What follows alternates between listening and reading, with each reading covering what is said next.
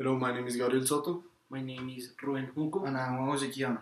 We're missing Luis Maria Echeverri. He's sick, so he'll be performing at his house. We're group number 4.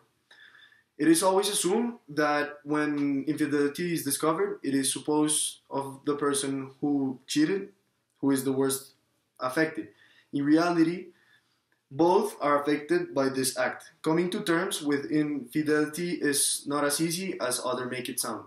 You will be giving a lot of advices, but in the end, you will do what your heart tells you. If you think you're supposed to deserve another chance, well, you should give it to her or to him. But if not, you can just think that it's time to let it go. Infidelity does not only include adultery, it also includes emotional infidelity, where you gel with another person, confide in her or in him, exchange texts, emails, and talk to him more than you talk to your spouse.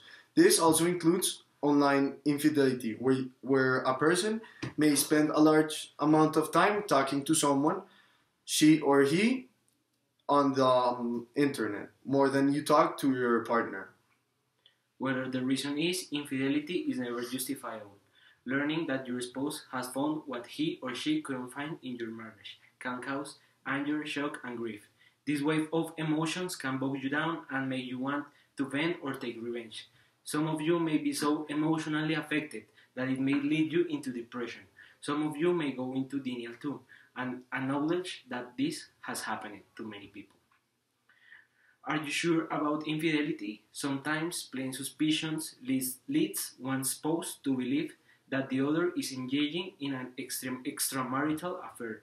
Suspicion without proof can be as devastating as the event of infidelity itself. You must be sure of your spouse has been unfaithful to you, whether for a short time or for a long period of time.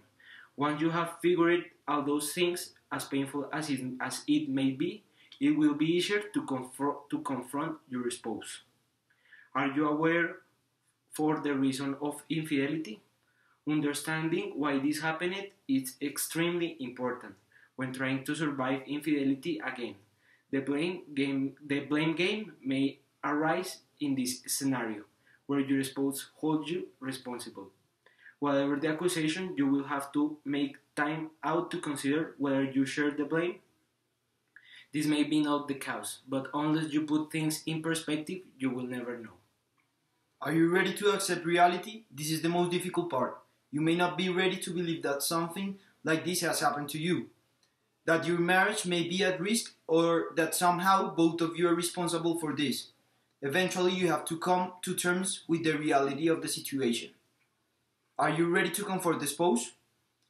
Becoming angry and sobbing your hurt, it's natural. However, once you have passed this phase, talk to your spouse about the affair.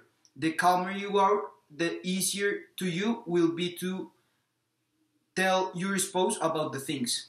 This is the only way you to be able to find out why your spouse saw something else outside the marriage. Can you speak to your spouse without mentioning the other man or woman?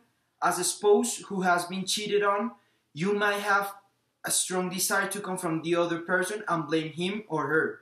But at the end, or however, acknowledge the fact that the spouse was involved in this does not stop like the cause. Blaming the outsider for the entire situation is not feasible. While on this subject, try to ensure you avoid mentioning that the other person in the conversation all the time. It is easy to make hips about the spouse at every opportunity. While it may satisfy your desire for vengeance, it will just distance you further. Are you ready to give another chance to your marriage? If the person knowing the situation and knowing everything that happened when you cheat and he decides to give you another chance, it's good, but you need to know in other hand that you need to rebuild everything from the start. Your marriage starts again because you need to rebuild the confidence, the trust the person have in you. Now, if you do it for the sake of your children, you need to know that the children who grow up in broken marriages, like the ones who cheat the one in another, you need to know that if the child grow up in a loveless marriage, they are condemned to have the same problems that your parents like have in their relationship.